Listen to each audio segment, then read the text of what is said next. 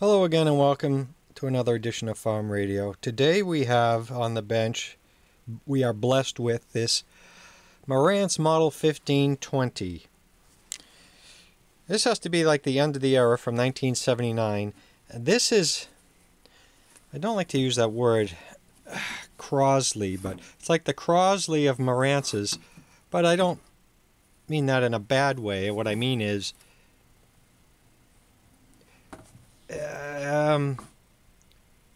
it's got the look, but it's a Taiwanese manufacturer. There's like not what you're used to looking at.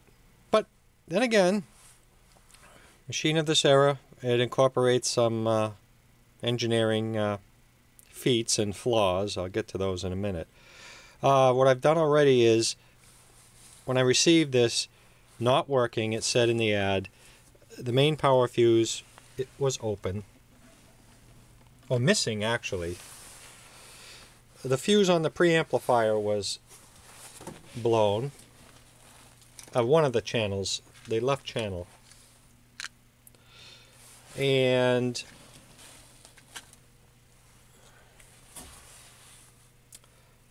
it still had problems. I replaced the fuse, but it's never the fuse. So I found the two outputs in the drivers. I believe the outputs are fine. I suspected the outputs, so I removed them. These are the outputs here, and they're fine. This is a B507 and a D313.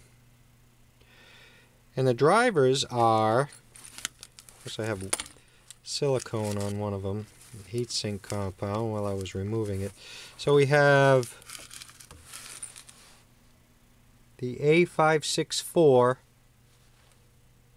and the C1384.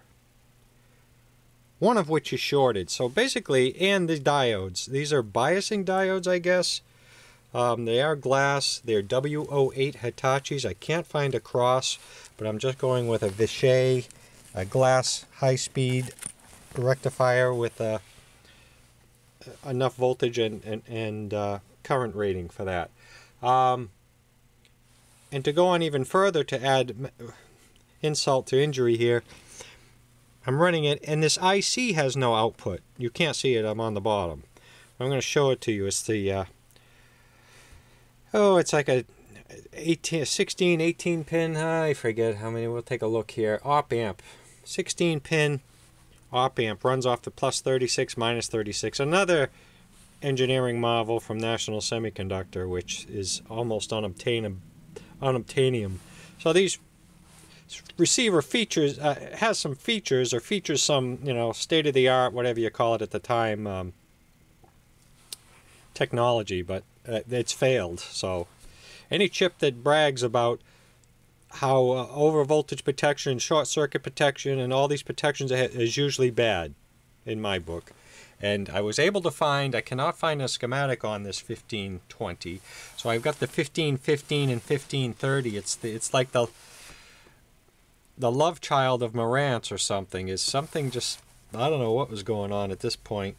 But in any event, it would be a nice little receiver. It's got the look and whatnot. And here we are. They call them Qs, but the silly IC here, pin 9, no output.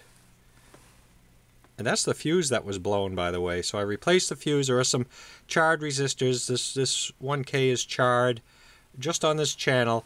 The drivers are 704 and 708. I believe these are the drivers here. And these are the diodes that are shorted. That diode's shorted. One transistor. So out of this whole channel, I think it's only one transistor, but I ordered pairs. They sell them in pairs. So I ordered a pair, and yeah, I'll look at this a little more. I don't know if the outputs, I don't think the output transistors are here. In fact, there's more transistors here than than in the set, or something here. I'm not sure. But anyway, there's your idling current adjust. So yeah, we've ordered the chip, which I'm going to take out because I know it's bad. on this side. I've already have the output transistors out. They check fine. The diode was the hardest thing to find because there's no numbering on them. No numbering. I found it from the schematic that they are Hitachi W08s. They're just a high-speed glass rectifier. I think they're high-speed anyway. Okay, that's it for now. Just documenting that. We're on parts hold here, so we're just going to take that chip out and get ready, and we'll return to the 1520, 1530, 1515 for that matter. And I did order some dial lamps because there's 4 of them and only one is illuminated. I went with LED this time. I really was going to go with the incandescent for the look, but I got some warm white LED just for the coolness factor. Cool meaning temperature cool. No blue, no green, no obnoxious color, just as close to the original.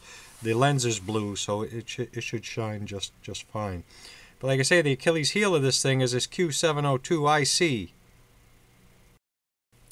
I was searching the web and I found a National Semiconductor article about this chip, just bragging about it more or less. The LM391-80, and this has a -60 in it. And sometimes those numbers mean a lot, sometimes they don't mean much at all. And that's our diode. That's a 100 volt, 3/4 of an amp diode. And there's the schematic for the 1530 screenshot, which looks more in line with ours. Here are the outputs, and there are the drivers. So that's why I was confused by that other 1515. This is closer to the 15. This model is closer to the 1530. And one other thing that I learned from another website here is the N100, which is offered. It does say, which was nice of them, that it does replace the other types. Well, this is what I've decided to go with. I could just stick a 4007 in there, but I don't think that would be a suitable replacement because it's audio. I'm going with the BYV26C, a little overrated, but that's a 1 amp, 600 volt inverse reverse voltage diode, and it is glass and it's high speed, and yeah, 1 amp 600 volt. So that's what we're going to put in there. The ultra fast avalanche sinter glass, whatever that is, diode. And there we are with our chip unsoldered. All the legs are loose enough to just pull that out. I'm not even going to turn this over today. We're going to wait for the new one to come in, but each leg is ready and broken and ready to pull through. I could just push that through if I had to. Okay, here we are top side. Looks like our meter there is not quite centered, but I'm not going in and screwing with that. Here we are with our chip removed, and you can see that resistor there got a little hot. These here also got hot. They check okay, and this one here, this 1K, they're all 1Ks. 1K, 1K. These are obviously not. I did just wet down the idling controls, and I just wet the radio portion, but that's about it till our parts come. Here's our chip. It looks like it's date coded the 20th week of 78. And I'll look at it under magnifications for any defects. I don't see anything offhand. I'll just put it with our outputs for now. Okay, so 2 outputs, 2 diodes, 2 drivers, and the funny little op-amp driver chip there. And maybe, I don't know if I'll do a couple of these capacitors over here or not. We'll see.